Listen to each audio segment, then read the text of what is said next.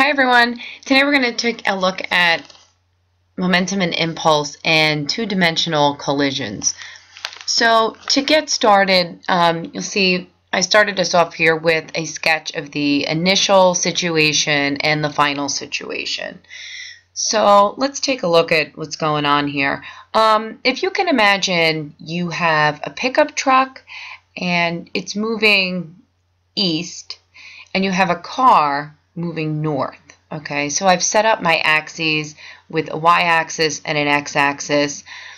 I made for the x direction, the positive direction to be east, and the negative direction to be west, the southern direction in the y to be negative, and north to be positive. So I'm going to take the mass of the pickup truck here. So let's say we know that the mass of the pickup truck is 1,600 kilograms. And we know that V initial for the pickup truck is positive 20 meters per second, otherwise known as 20 meters per second to the right. And let's say we know that the mass of the car, it's a little bit lighter, it's 1,300 kilograms, and that our V initial for the car is positive 16 meters per second. So let's imagine that unfortunately these two vehicles engage in a collision and they remain tangled together after that collision. And we're going to determine the velocity, which would include the magnitude and the direction of this combined wreck immediately after the collision. So we're actually looking for, in our final situation, this V final vector that you see right over here.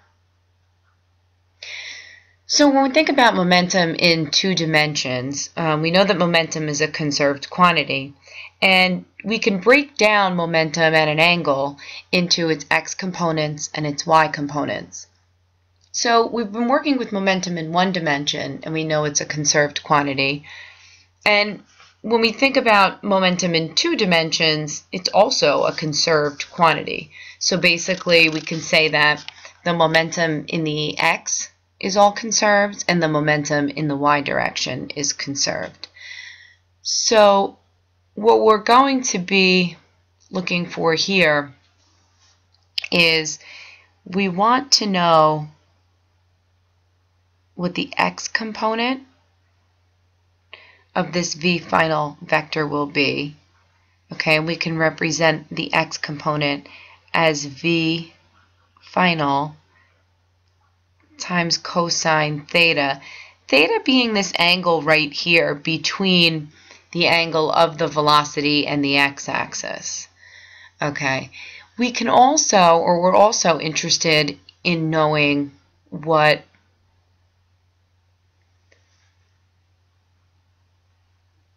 the y component of this V final is. And the y component of V final will be, and maybe I should write, y component of V final is equal to V final times the sine of theta. So we don't know theta, and we also don't know V final. And that's really what we're going to try to do here. And our strategy is to break down everything that we know in terms of an x analysis and a y analysis. So I'm going to start over here with an x analysis.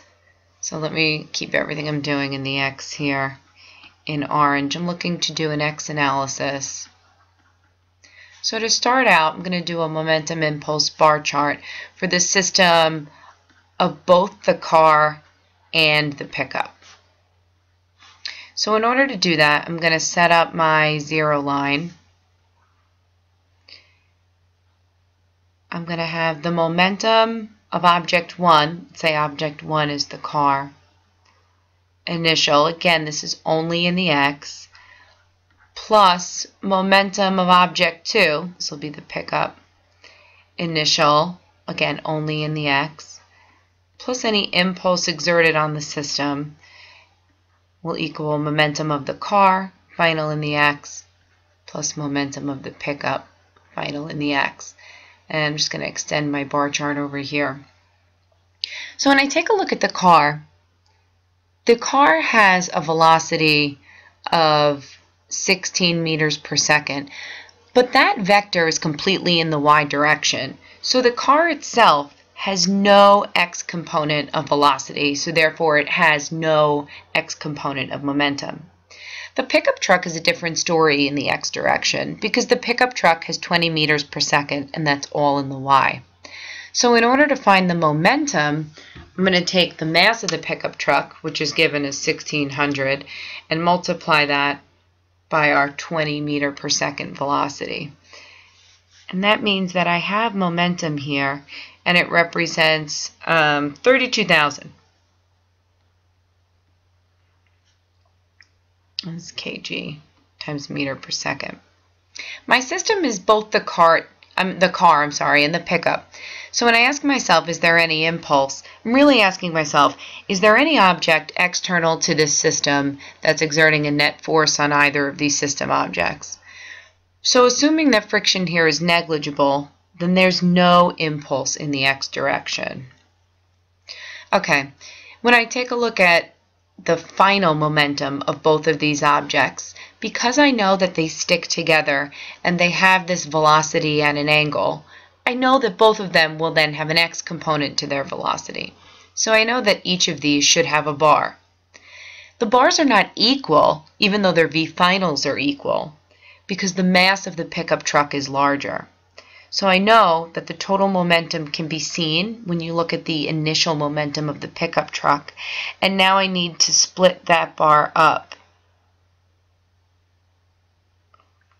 with these two objects. And I really don't know how much they are yet, so I'm going to leave a question mark there. But what I do know is that I now have an equation that I can use in the x direction. And this equation is momentum of the pickup truck, initial in the x, equals momentum of the car, final in the x, plus momentum of the pickup truck, final in the x. Okay.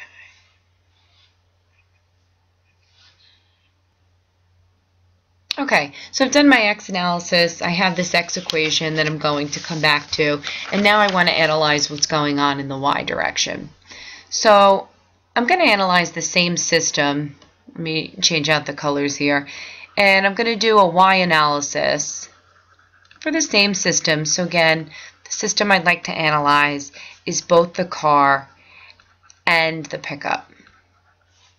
So I'm going to have momentum of the car, initial in the y, plus momentum of the pickup, initial in the y, plus any impulse, equals momentum of the car, final in the y, plus momentum of the pickup, final in the y.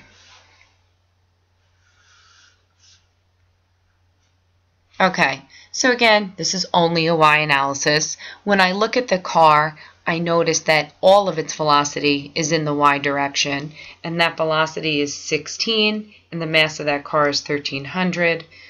So I do have an initial velocity here, and it's 20,800 kilogram times meter per second. When I look at the pickup truck, I notice that all of the velocity is in the x. There's zero component in the y. So there's 0 here. No external objects interact with my system. In the final direction, because the final velocity is at an angle, there will be a y component for each of these objects because the mass of this car is so much less than the mass of the pickup truck. The bar for the pickup truck is a bit larger, but again, I'm not really sure how big I can make those just yet. I do know, though, that I get a pretty good equation out of this, and I'm going to write that equation down here.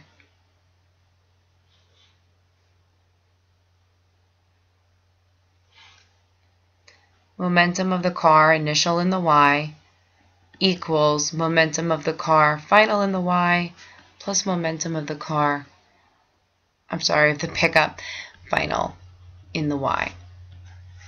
So now I have these two equations, and we're going to come back to those